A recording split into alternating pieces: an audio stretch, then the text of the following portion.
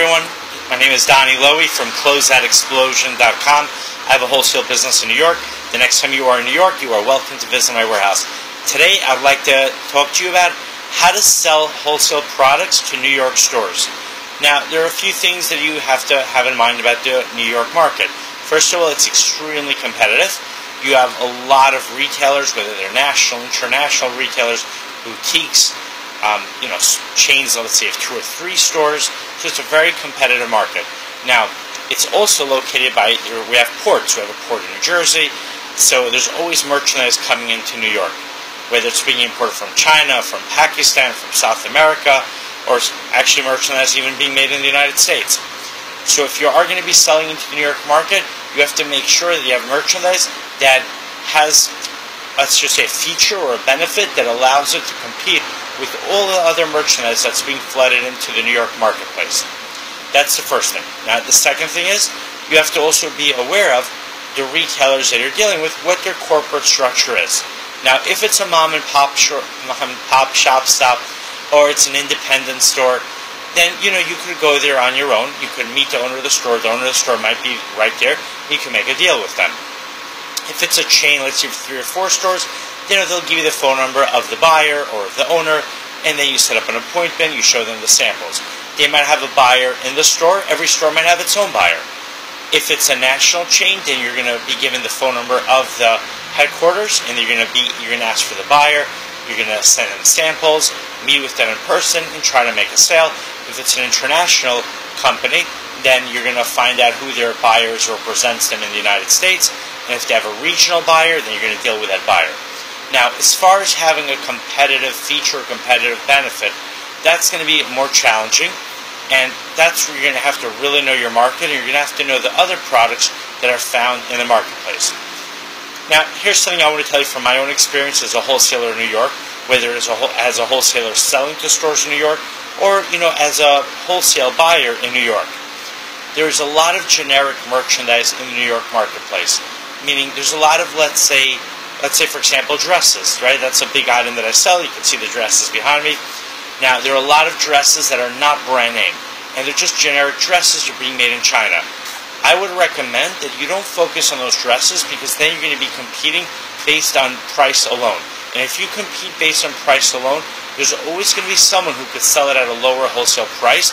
And even if there isn't, you're going to have to sell it at a very low wholesale price to ensure that no one else can sell at a lower price than you can. What I would recommend is, let's say the example of dresses. Either focus on a brand name, because if you carry brand name dresses, you've already distinguished yourself from all the sellers of non-branded dresses. And there's going to be more of an appeal for those brand name dresses, because people are going to recognize that brand name.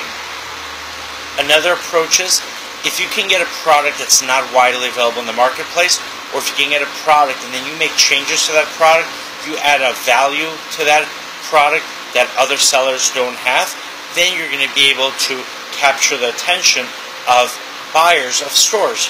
Let's say, for example, you sell dresses, and let's say they're non-branded dresses, right? And I just previously said that's a very challenging thing to do. But if you could, let's say, do special embroidery on the dresses, add some beads, add some stones, make the dress special, then you can have a product that other sellers don't have, and that's going to give you an advantage. And what you can also do is you can look for special closeout deals. Now, let's say you find a closeout deal, whether it's for a non-branded item or for a brand name item, and if you get it at a good enough price, because it's a closeout, so you get it at a very low price, then you're going to be able to compete with other wholesalers, because you're going to have it at a lower wholesale price. Now, how do you get those closeouts? You could come to closeout warehouses like my warehouse, see what closeouts I have available, buy those closeouts, and then shop them around. Go to other stores in New York and show them the merchandise that you have available. You can also call the brands directly, find out what closeouts they have available. You can go to sales that happen when a store goes out of business, buy up the merchandise at a low price, take that merchandise, and then sell it to stores in the New York marketplace. Now, another thing you should be aware of, in the New York marketplace, a lot of stores, they want you to give them credit, whether it's 30 days, 60 days, or even 90 days. Before you give anyone credit, make sure to check out their, the credit worthiness of the store. If you need to use a factor, that's a good option. A factor will pay you ahead of time for the invoice, but at a discount, and then they will pay they'll pay you at a discount, and then they will collect the money from the store, whether it's 30, 60, or 90 days later.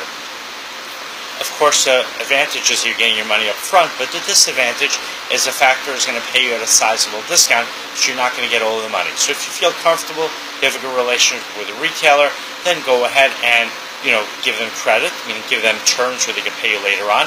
What I would recommend is I don't give credit, so what I would do is I offer people a really good discount, a really low wholesale price, to give them a reason to buy from me as compared to someone who will give them credit.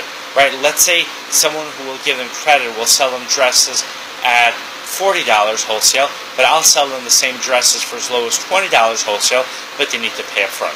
Alright, hope you enjoyed this video. The next time you're in New York, please visit my warehouse. My website is CloseoutExplosion.com. Thank you and have a great day.